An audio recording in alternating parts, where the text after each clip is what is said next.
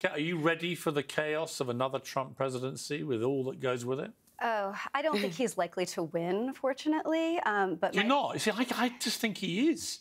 If he wins the nomination, it seems likely, he's up against basically a man who looks like a corpse. I mean, Joe Biden is so unpopular. His approval ratings are completely tanking. He's 81 going on 1,000.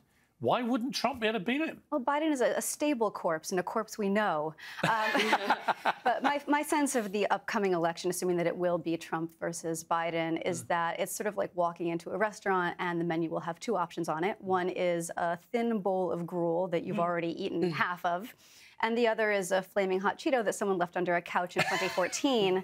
And personally, the gruel would at least be a little bit nourishing. Let's switch gears, Kat, number one. The Emmys. What struck me watching it, I watched the Globes, the Emmys and the Critics' Choice, almost zero virtue signalling or political chat. It's almost like they've all suddenly got the sort of woke bashing memo that people don't want to hear this. What's going on? Yeah, I think especially people don't want to hear it from Hollywood celebrities because essentially what it always felt like to me and what it felt like, I think, to a lot of people is not only do I have more money than you and not only am I better looking than you and not only do I have all these things you don't have, I'm a better person than you too. Yes. And I'm going to tell you how bad you are. And it's just so...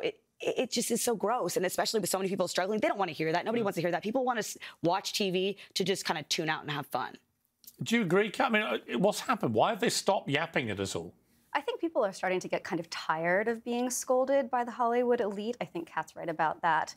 What I'm interested to see, I think the real sign of the vibe shift will be what happens at the Oscars. I agree. It's been very political for the past several years. If that is where they kind of change course, I think that will signal that we're done with this particular moment. It's also quite telling to me that the only massive news story that none of them have felt compelled to speak out about is the Israel-Hamas war.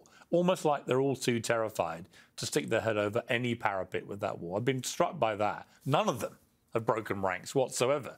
It'd be interesting if they do at the Oscars. Let's turn to two of my favourite people. Harry and Meghan. So a new book, a very authoritative book by a guy called Robert Hardman. It's the inside track from the royals. They've all collaborated with this book about the late Queen in particular. That she was far from approving Harry and Meghan saying they could call their daughter Lilibet, which was her private nickname given to her by Prince Philip and used by a tiny number of the family. She was furious and really upset. Another whopper from the Sussex whopper machine.